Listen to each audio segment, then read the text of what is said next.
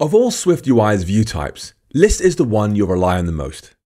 That doesn't mean you'll use it the most. I'm sure text or VStack will claim that crown, more that it's such a workhorse that you'll come back to it time and time again. And this isn't new. The equivalent of List and UIKit was UI Table View, and it got used just as much. The job of List is to provide a scrolling table of data. In fact, it's pretty much identical to Form, except it's used for presentation of data rather than requesting user input.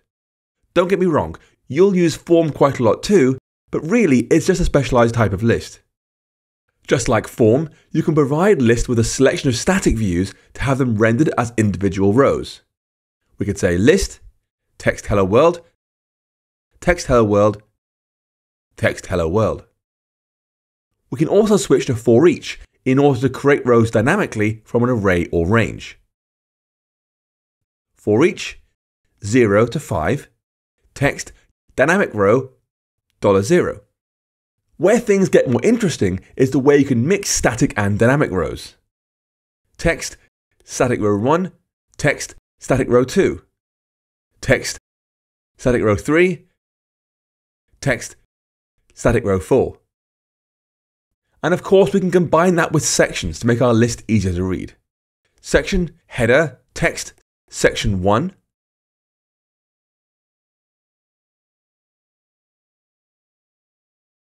then section 2, and section 3.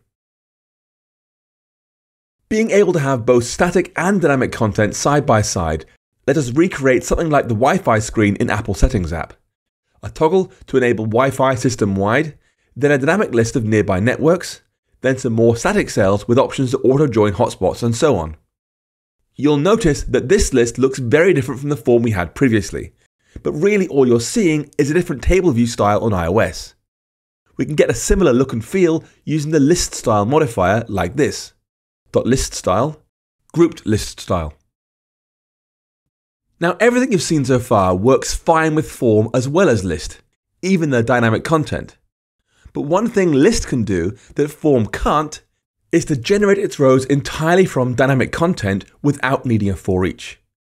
So if your entire list is made up of dynamic rows, you can simply write this. List 0 to 5. This allows us to create lists really quickly, which is helpful given how common they are. In this project, we're going to use lists slightly differently because we'll be making it loop over an array of strings.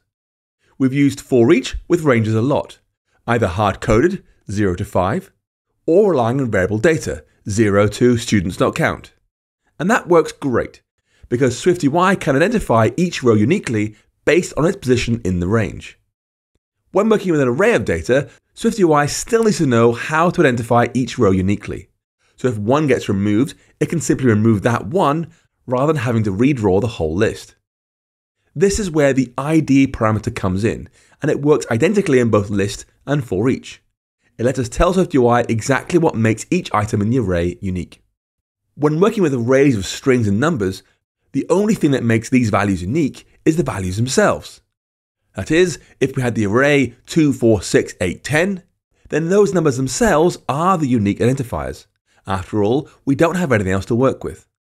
When working with this kind of list data, we use id \self like this.